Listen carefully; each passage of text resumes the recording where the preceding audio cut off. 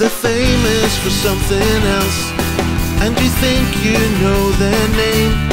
They're celebrities and they're selling, so come and play the game. Are they greedy or desperate?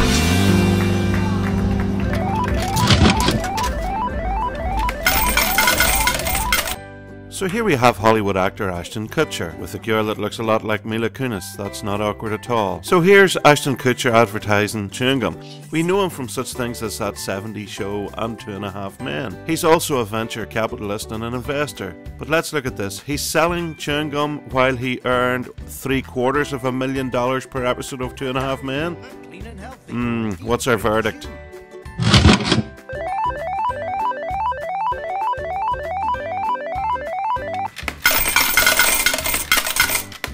I'm sorry, Ashton, but if you're earning that much money from 2.5 Men, you really don't need to be taking advertising money, especially not when you're starring alongside a woman who looks like Mila Kunis.